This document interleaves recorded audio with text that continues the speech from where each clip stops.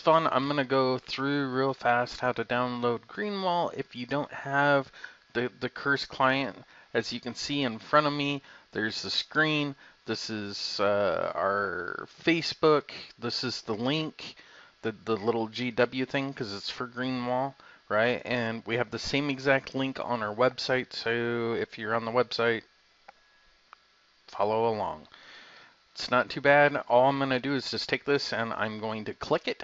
It's going to open up a overview for Greenwall, and over here on the far right side there's a little thing that says download. I'm gonna start downloading it. As you can see, there was a little arrow doohickey that popped up in the corner of my screen for a brief nanosecond here, and we'll close this up.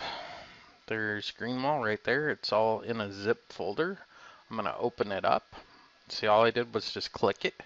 I clicked it and then it popped up right here into my compression file folders, and then I would click that. Once I get it clicked, here's all of this stuff right here. That's all neat and fine and well. It looks good, so I know that everything is good.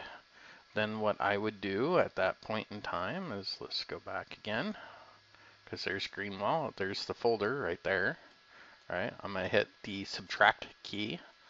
And then I'm going to go into World of Warcraft. I'm going to right click on World of Warcraft. I'm going to go into open file location.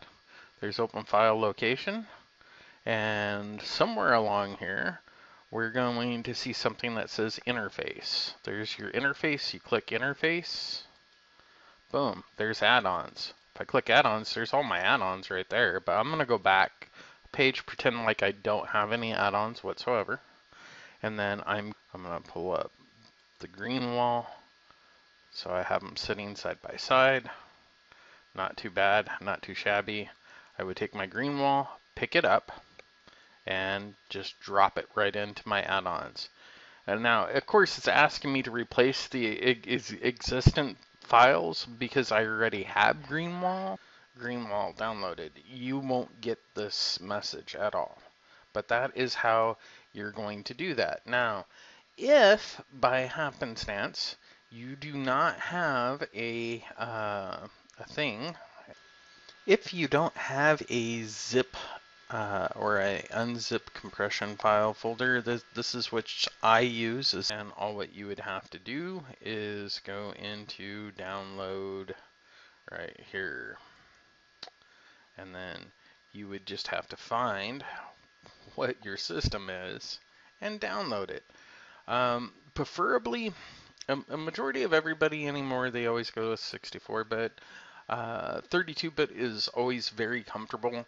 They don't have it supersonic breakdown, but I mean, you just pick one and you download it. Just make sure that you have 7-zip downloaded.